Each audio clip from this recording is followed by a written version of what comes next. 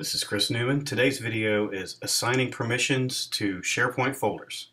Setting permissions to folders allows you to limit the access people have to folders and what they can and can't do inside those folders. As you can see in the top right hand corner, I'm logged in. I'm going to go into the IT section of SharePoint. I'm going to choose the private section. You can do this in either one, private or public. In the browse mode, you can see all the list of folders and documents in this section.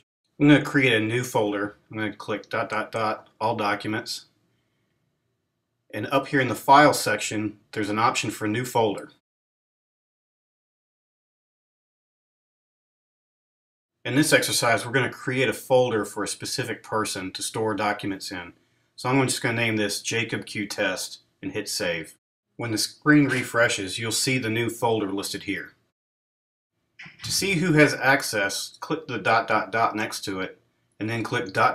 inside that window, and then choose Shared With, and it'll display who has access to this folder. The reason why there are already names here is because new folders inherit the permissions of the section that they're in. You can list all the people that have permissions. Choose the Stop Inheriting Permissions option at the top left-hand corner. A window will pop up warning you that you're about to remove the inherited permissions. Hit OK. With the granted permissions removed, you can now set custom permissions for this folder. All Access and Anderson Internet owners need to be left alone, and you can pick and choose which people you want to grant or remove permissions based on your department needs. With any unwanted members' accounts removed, I want to check and edit the one for Jacob Q Test. If I click it and edit user permissions, it'll view what his account has rights to do. Your screen will probably display fewer options than this. The main ones you want to be dealing with are full control, contribute, view, and read only. Those are the ones you're going to deal with on a day-to-day basis. When you're done selecting your permissions, just click OK at the bottom right-hand corner. When the screen refreshes, you'll notice that the permission levels changes and updates for the changes you just made. Once you're satisfied with the settings, you can just click on the section and go back out.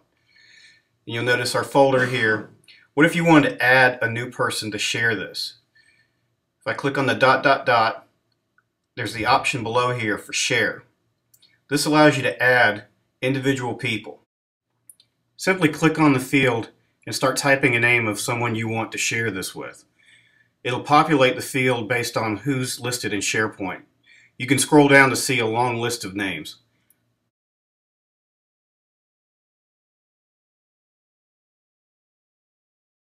To the right, you can see a field where you can choose whether the person can edit or view. Choose which one you want and set it, and then click Share. Now you've added that person to that folder.